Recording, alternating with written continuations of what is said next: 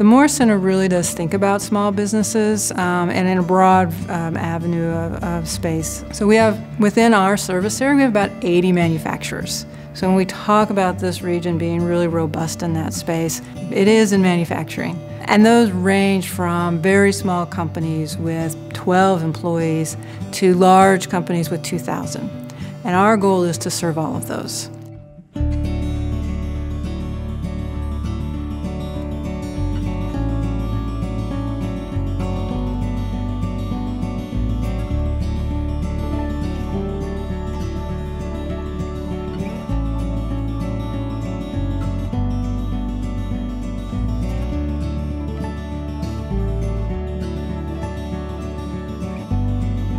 I will say workforce and the availability of workforce is absolutely at the top of every employer's mind. It's the number of people available, it's also the people available with the skills that you need. So that's our sweet spot.